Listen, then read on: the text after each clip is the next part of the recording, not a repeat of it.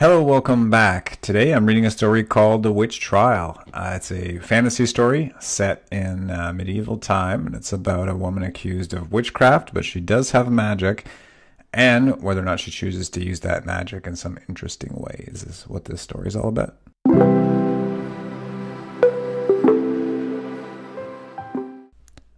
A figure covered with a hood dragged Amber through the mob.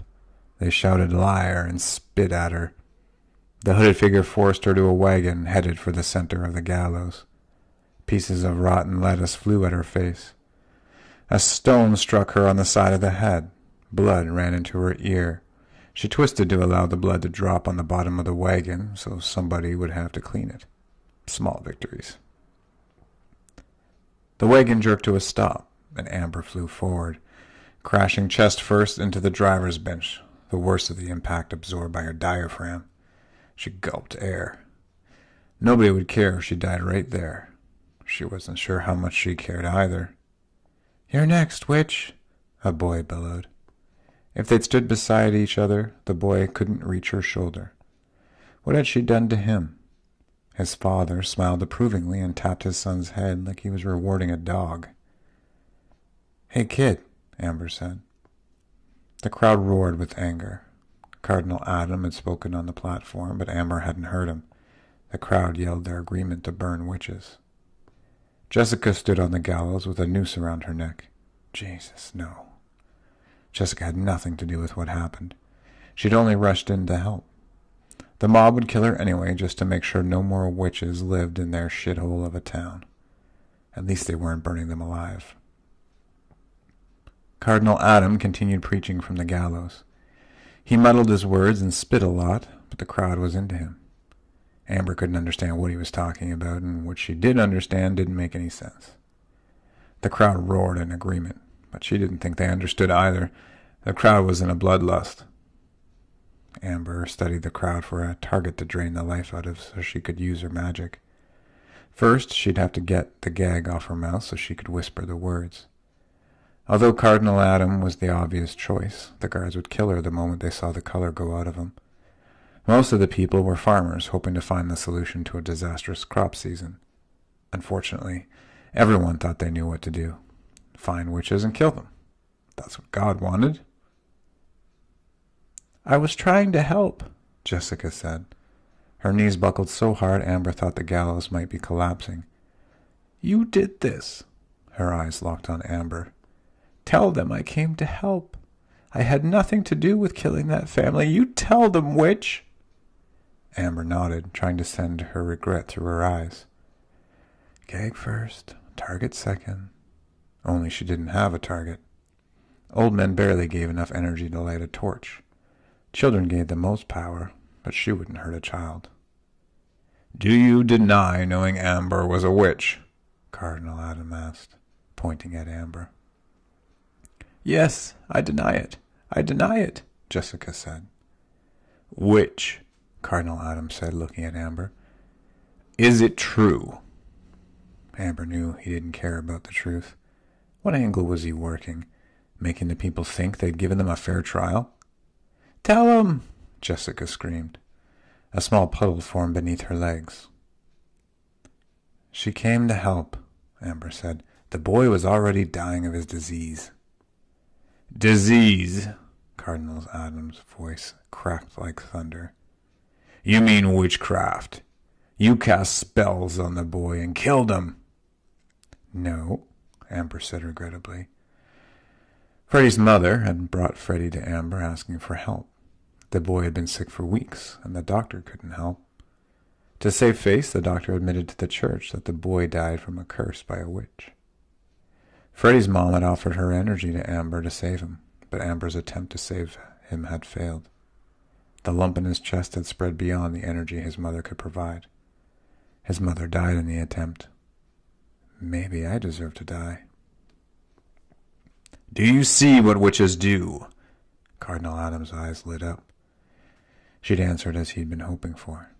"They lie to save themselves, despite irrefutable evidence. A dead mother and son who we all love dearly. And the testimony of our own city doctor, still they will lie. God demands justice. A vein nearly exploded in Cardinal Adam's head. He kicked the lever and Jessica dropped. The noose caught her fall, mercilessly snapping her thin neck before she choked. Amber bit down on the gag, tears falling down her cheeks. Rotten fruits struck her. She closed her eyes, ignoring the hateful crowd. If they knew the truth, would they regret their actions? Or are they so blind in faith they truly believe God wants this? Amber scanned the crowd. It would take a young person to escape her bonds and disappear into the crowd. No older than 30. Plenty of people would do. The hateful little boy would give her an abundance of power. Why did it feel so wrong? They wanted her dead. Is it so bad if she got to one of them first? She'd known others like her, and many didn't care who they hurt. The gate of the wagon dropped, and the hooded figure took Amber by a rope and dragged her to the gallows. When the hooded man reached for the noose, Cardinal Adam put a hand out to stop him. "No, this one will burn," he ordered. Amber struggled to break the rope binding her. She jammed her tongue against the gag, frantically working to get her voice into the open air. They couldn't burn her. Parliament banned burning people alive. It banned murdering women for witchcraft, too. Yet, if the cardinal believed God wanted her dead, what did a piece of paper from a group of men 1,000 miles away matter? "You can't burn," a man's voice beneath the hood said, cut off by a roaring crowd. "Our crops are dead as God has willed because of the evil that walks among us. We must purge this evil in fire. God demands it." Amber worked at the gag with her tongue. Wood appeared from nowhere in the crowd, as if they'd prepared for the opportunity. Cardinal Adam nodded as the wood piled at the base of the gallows. Amber thought he fought back a smile. He took her rope, waved the hooded man away, and dragged her into the crowd to a chair. He forced her down and tied her to the chair.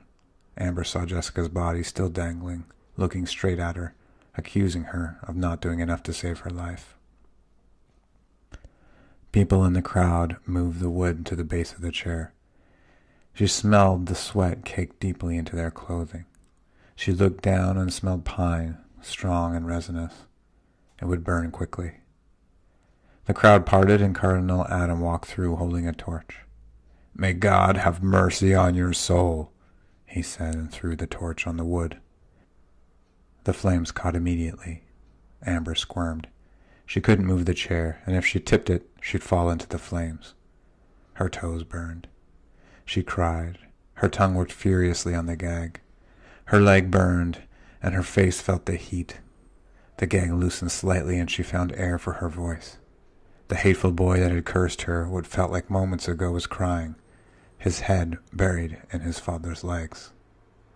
Amber called her magic and drained the life from herself, using the power to send the images of Freddy's death to them. In a blink, they lived those moments with Freddy and his mother. The crowd silenced as Amber closed her eyes. All right, that's the end of that story. This is actually, I wrote this one first, which is why I'm giving it to you first. There's 3 parts to this story, so I wrote a part before this, and then I wrote the story after this. So the story of her son dying, which is what Amber was accused of. I actually wrote that story, which I'll be putting out soon, so you'll get to read what happened before. And then I wrote a story about what happened after Amber's death. They're both also just 2 short stories, so it was interesting there. Again, in this story, the thought process for me was on energy. I thought it would be cool to kind of explore what would happen if, energy was based on the age of the person that you're taking it from. So I didn't explore it too much because it's a short story, so I just kind of touched on it. There's definitely enough probably for a novel idea here of taking energy from the young to get the most power and from the old to get the least amount of power and kind of playing with that a bit. But that was the idea I went with on this, and this is a story that I got. So I hope you enjoyed it. If you want to get the next couple of stories or even hear future stories, be sure to subscribe. Thanks.